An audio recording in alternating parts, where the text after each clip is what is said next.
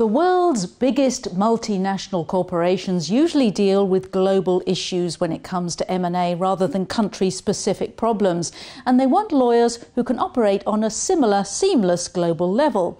They often have their own, sometimes large legal teams, but they still want external legal advisors for the contentious, out-of-the-ordinary challenges. Well, to talk about this, let's meet two partners and co-heads of global M&A at the international law firm Freshfields, Bruce Embley and Matthew Herman. I'm Sarah Lockett. Welcome to the Business Debate.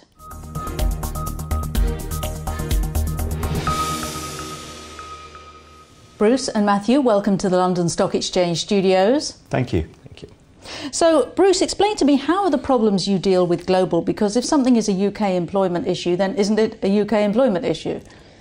Well, it's a good question. In an interconnected world, it's amazing how often something becomes global when it seems like it could be local. So in the M&A world, one of the key topics these days is the employee workforce and whether an M&A job is good for the employees or bad for the employees. One of the things that bidders will quite often like to do is to articulate synergies, which is sometimes code for cutting jobs. If there's an international workforce, the regulators and politicians in countries where there are going to be jobs slashed will be less happy than those where there aren't. So that's just an example of how something can become a global issue. And Matthew, cross-border M&A is being blocked a lot more now, isn't it, in certain geographies and certain sectors. So does that make them tougher to do, impossible to do? It can make them impossible. And I think if you look at the jurisdictions and you look at the sectors, there are some these days that are sort of no way, no how. So China into the US in a sector that involves difficulty around national defense or technology is someplace that's going to attract a lot of attention, and it may well be, under the current political climate, kind of no way, no how. I think the challenge for advisors, and it's not just lawyers, but it's financial advisors as well, is not just looking at the obvious ones, but looking at the secondary and tertiary impacts of transactions. So look at today's impact, and how is that going to impact a deal that a client might want to do in the future? How are there political ramifications that'll be consequential to today's deal? And how much harder, Bruce, is antitrust law getting to deal with? This is broadly when fair competition is ensured for the consumer, isn't it? Yes, that's the broad remit, but there are so many antitrust authorities and different rules around the world. There's over 100 different antitrust regulators, and they've all got slightly different angles, and they're fast evolving their own interpretation on deals as well. So to give you a couple of examples, the AT&T Time Warner deal, that's a so-called vertical merger where there's not really any overlap.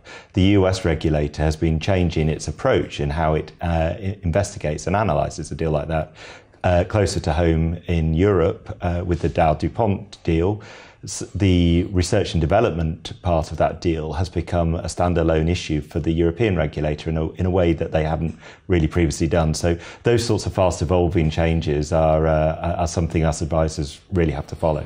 You have to think about, don't you? Matthew, countries are always looking for FDI, foreign direct investment, yet all these kind of antitrust and regulators seem to be sort of discouraging it. So how do you help your clients get what they want? Well, if you think about investment into countries as a three-ring circus of risk, state, operational, and transactional risk, a great way that we've found to help mitigate some of those risks for clients is around bilateral investment treaty structuring.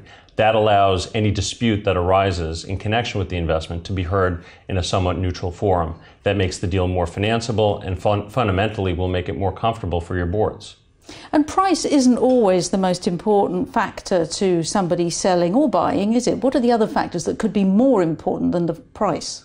Well, that's a great question as well. The price is always going to be important, but these days we're starting to hear national champions again, politicians getting very exercised about companies that have a particular identity with that country potentially falling into foreign hands. So that, I think, is a huge issue.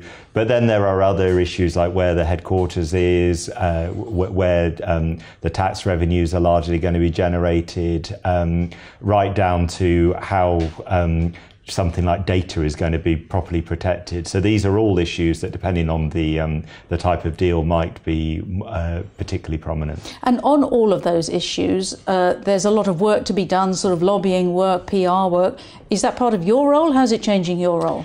Well, it's all part of our role, because at the end of the day, if you look at any transaction for a client as three-dimensional chess, if there's a political pull, it's going to have a pull perhaps, or a push on the other side on your transaction. If there's PR or other IR that needs to be managed, then that's going to have a push on your deal as well.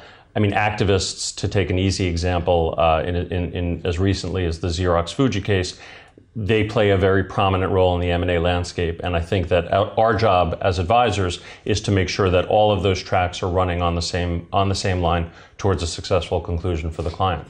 And finally, how is the way that legal services are delivered changing with technology at the moment? I'll ask you, Bruce. It is changing. We're seeing techniques like artificial intelligence being used, and that's particularly to review contracts and pick up certain bits of the contracts that historically you might have had teams and teams of lawyers poring over many hundreds or even sometimes thousands of hours, and this can now be done by a machine in a fraction of that time.